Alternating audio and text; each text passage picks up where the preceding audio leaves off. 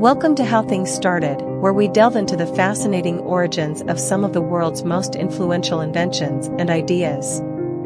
Join us as we uncover the stories and events that shaped our world today. Welcome to How Things Started. Did you know that the Earth experiences approximately 500 to 600 significant earthquakes each day?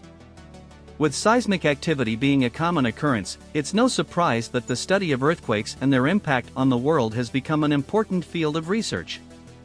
That's why today's video is all about one of the most influential discoveries in seismology, the Richter scale. Developed by Charles Francis Richter, the Richter scale has revolutionized our understanding of earthquakes and their impact.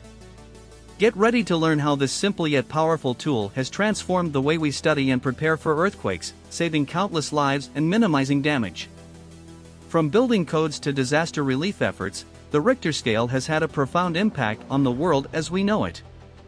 So sit back, grab a notebook, and let's go back in time to uncover the fascinating history of the Richter scale.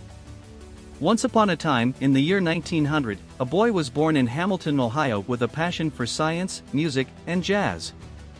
His name was Charles F. Richter, and he would grow up to become one of the most influential seismologists of the 20th century. Charles was a natural talent, excelling in his studies and even mastering the piano. He pursued his love of science by obtaining a PhD in physics from the University of California, Berkeley, and later landing a job at the prestigious California Institute of Technology, Caltech, in Pasadena, California. At Caltech, Charles worked alongside his colleague, Bino Gutenberg, and the two of them embarked on a mission to improve the accuracy of measuring earthquakes. They found that the existing method of measurement was subjective and inconsistent, and decided to develop a new and more accurate system. They spent years studying seismic data, analyzing the wave patterns of earthquakes, and developing mathematical models to describe the relationship between the wave patterns and the size of earthquakes. Finally, in 1935, they unveiled their masterpiece, the Richter magnitude scale. The Richter magnitude scale was a logarithmic scale that measured the magnitude, or size, of an earthquake based on the amplitude of the seismic waves it produced. The scale used a logarithmic formula to convert the amplitudes of the seismic waves into a single number, with each unit increase on the scale representing a tenfold increase in wave amplitude. For example, an earthquake with a magnitude of 4.0 produces seismic waves that are 10 times larger than those produced by an earthquake with a magnitude of 3.0. An earthquake with a magnitude of 5.0 produces seismic waves that are 100 times larger than those produced by an earthquake with a magnitude of 3.0. The Richter magnitude scale ranged from 0 to 9, with 9 being the largest magnitude possible. Although, this logarithmic relationship means that there is no theoretical upper limit to the magnitude that can be measured on the Richter scale.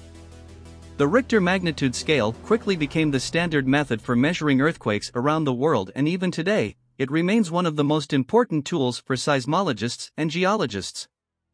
The scale has been used to track the largest earthquakes in recorded history, including the massive 9.5 magnitude earthquake that struck Chile in 1960, the 9.2 magnitude earthquake that hit Alaska in 1964, and the 9.1 magnitude earthquake that struck Indonesia in 2004.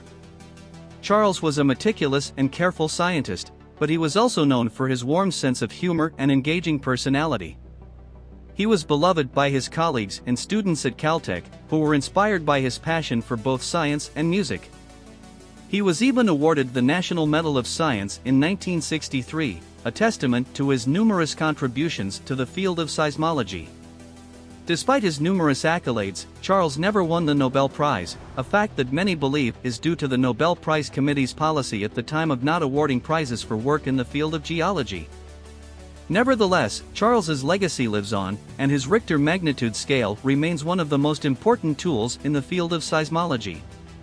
The Richter magnitude scale has had a profound impact on our understanding of earthquakes and their impact on the world. It has been used to develop building codes and earthquake-resistant structures, reducing the damage and loss of life caused by earthquakes. Seismologists have used it to analyze the data from earthquakes and study their characteristics and causes, leading to a deeper understanding of the processes that trigger earthquakes. Charles passed away in 1985 at the age of 84, but his legacy lives on. The Richter magnitude scale is a testament to his vision and creativity, and it continues to be a crucial tool for seismologists and geologists around the world, helping to reduce the risk of damage and loss of life from earthquakes.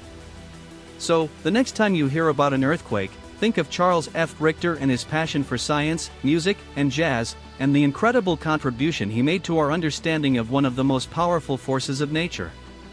Charles's scale has saved countless lives and will continue to be a valuable tool. And that's a wrap on today's video about the Richter scale. We hope you enjoyed learning about the history and impact of this important seismic measurement tool. This scale has revolutionized our understanding of earthquakes and their effects, and continues to play a crucial role in seismology and disaster mitigation. If you liked this video, please give it a like and don't forget to subscribe for more informative and interesting content. Thank you for watching.